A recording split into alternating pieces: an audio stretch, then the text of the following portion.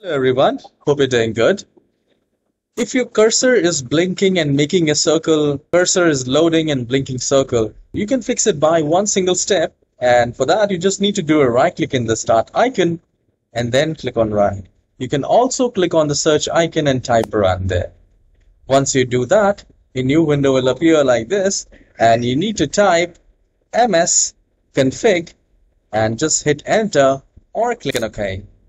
Once you do that, a new window will appear here where you will have General, Boot, Services, Startup and Tools.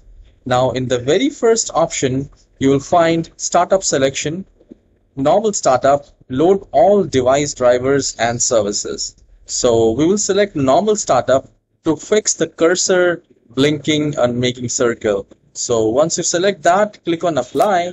If you do not see Apply option, then click anywhere else in diagnostic or selective and then click on apply and click on OK and then restart the computer.